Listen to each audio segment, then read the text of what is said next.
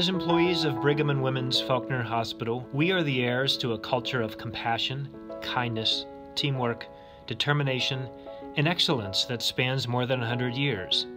We're often recognized for the work that we do, some small accomplishments and some really big ones.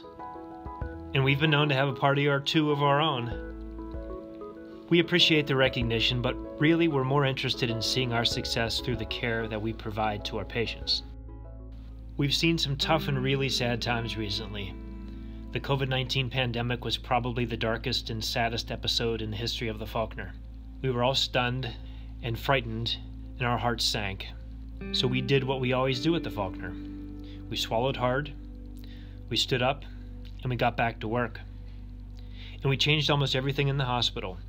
How we cared for our patients, how we met with each other, pretty much everything. All of you were asked to do so much, so differently.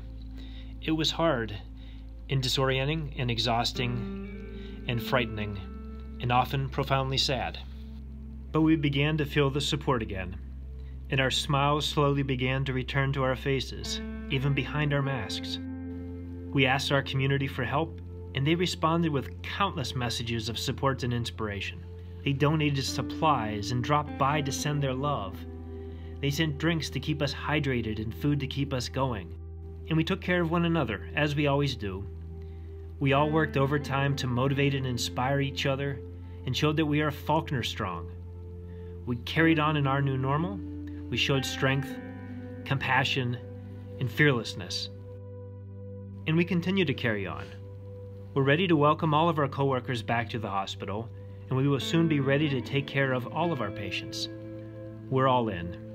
This is who we are at Brigham and Women's Faulkner Hospital. As your president, I couldn't be more proud of every last one of you.